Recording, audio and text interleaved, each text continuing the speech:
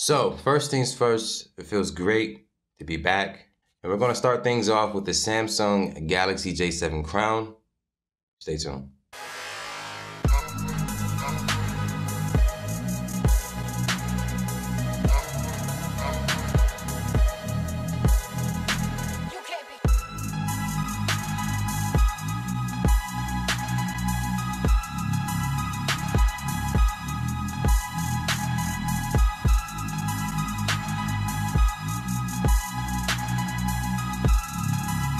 So let's get things started with telling you guys how I got the phone. And I got it on Amazon for 40 bucks, which is pretty much half the price of what I've seen it at before, if not a little bit less than that. Now, this is just pretty much a bigger version of the Samsung Galaxy J3 Orbit, a device that I reviewed early on in 2019. Happy 2020 to everybody.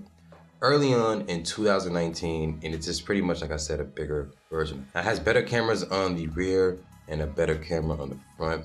And it has a little bit bigger of a screen, but everything else is pretty much similar. But this device in particular here, the Samsung Galaxy J7 Crown, has 2 gigs of RAM, 16 gigs of internal storage. It's going to be running the Samsung Exynos 7885, which is an octa-core CPU that is clocked at 1.59 gigahertz. And the device is also going to be running Android 9 Pie. So the fact that it's running Android 9 Pie is 40 bucks, 13 megapixel camera on the rear, the front.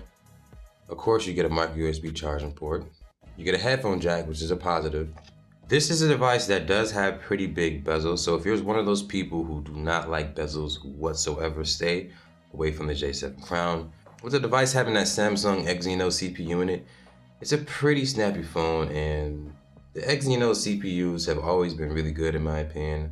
It has about 268 pixels per inch. Now this display is not AMOLED, but it looks like it.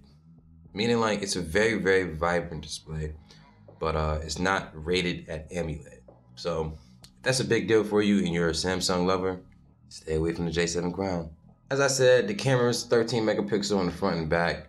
Takes really, really good pictures. They're pretty decent. It's actually not too bad at night as well. Surprisingly pretty good for the budget phone. You gotta like give it to it. It shoots video or records video in 1080p 30 frames per second, so you can get some pretty decent video on this phone here. Cool little things about this device, which are similar, like I said, to the J3 Orbit, the smaller version of it. The speaker cutout is the same.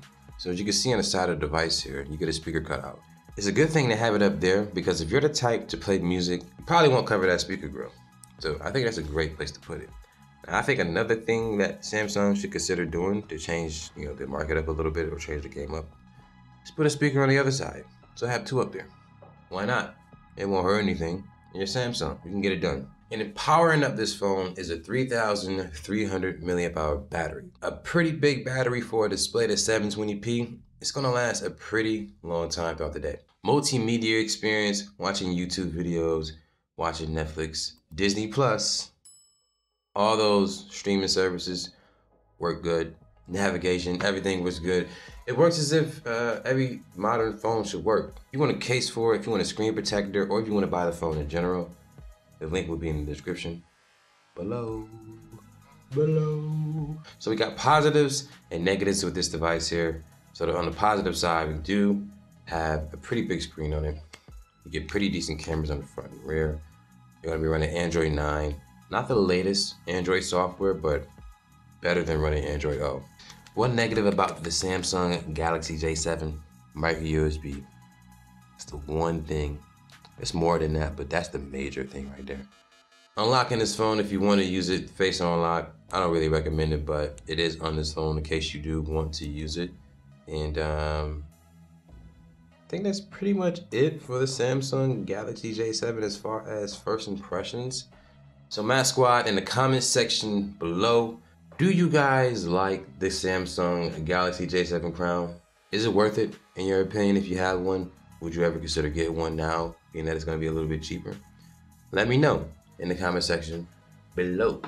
But be sure to share this video with your friends and family and let them know that not all Android cameras suck. It is just not true. But until then, my name is Max Squad. Thank you for watching this video. Have a good day, y'all. Deuces.